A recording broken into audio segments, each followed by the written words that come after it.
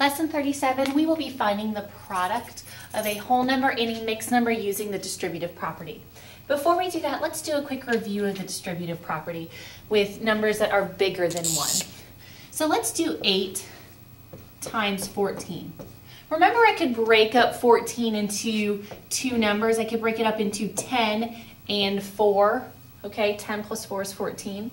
So we can do 8 times 10 plus, right, because 10 and 4 is 14, 8 times 4, okay? 8 times 10 is 80, plus 8 times 4 is 32. If I added those together, I'd have 112, all right? So if we did our standard algorithm to check, we would see that works. 8 times 4 is 32. Oh, look, there's the first number. 8 times 1 is 80, there's the second number, plus 3 is 112. All right, so the distributive property works with whole numbers. Now we're going to talk about how it works with mixed numbers, okay? Because mixed numbers is really kind of similar to whole numbers. You have two parts, just like you had tens and ones, you're going to have ones and fifths, or ones and fourths, or ones and thirds, all right? You're just going to break that up. So let's get started with our first one. And I want to do 2 times 3 1/5. So just like I broke up the 14 into 10 and 4, I'm going to break up the 3 1/5 into 3 1/5. So I have 3 1/5. See it? 3 plus 1/5 is 3 1/5.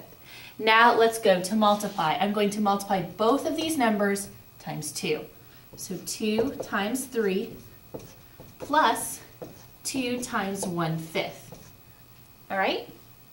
2 times 3 is 6 plus 2 times 1/5. If I did 1/5 and 1/5, that'd give me 2/5. So altogether, I would have 6 2/5. So 2 times 3 1/5 is 6 2/5. Let's try another one.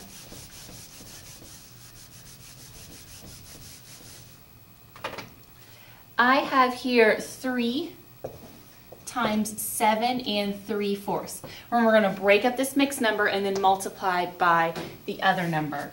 So 7 3/4 breaks up to 7 3/4. So I'm going to multiply 3 times both of those numbers. All right, 3 times 7 plus 3 times 3/4.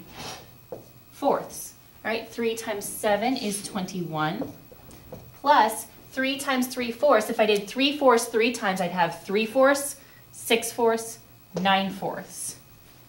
Because I'm counting by 3/4. All right? So I would get 21 9/4.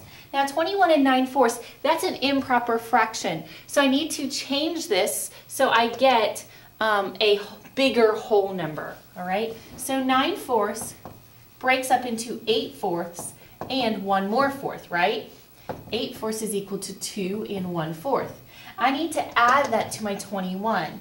So 21 plus 2 1/4 is equal to 23 1/4. So the final answer here is 23 1/4. And remember, we had to change our improper fraction into another mixed number and then put them together. All right? Let's try one more together and then it will be your turn. Remember, we're going to break up the whole number and the fraction and then multiply by the other whole number.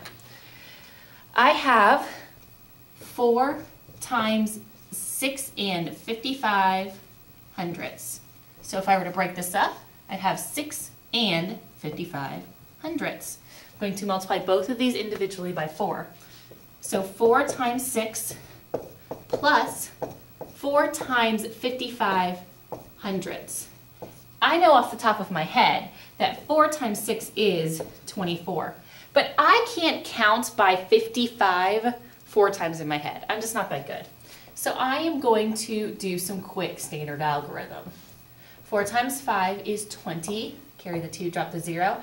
4 times 5 is 20 plus 2 is 22. So I have 220 hundredths. So if I counted by 55 hundredths 4 times, or did 55 hundredths plus 55 hundredths plus 55 hundredths plus 55 hundredths, if I did that 4 times, I get 220, all right? So now I need to put these together. So I have 24 and 220 hundredths. But just like the last problem, 220 is bigger than 100. So I need to decompose it. Okay, 220 hundredths. Decompose into 200 hundredths and 20 hundredths. 200 hundredths is the same as saying 2 and 20 hundredths. Add that to 24. So 24 plus 2 is 26, and I have 20 more hundredths. And if you want to put 20 hundredths in simplest form, you're more than welcome to do that. All right, moving on.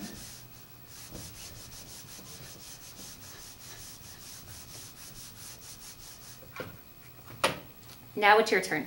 So these are 3 problems I would like you to solve. 3 times 6 and 4/5, that's your first one. Your second one is 3 times 2 and 4/5. Your third one is 2 times 4 and 7/10. Make sure you put those in a mixed number if you need to regroup to do that, all right? And we'll see you tomorrow.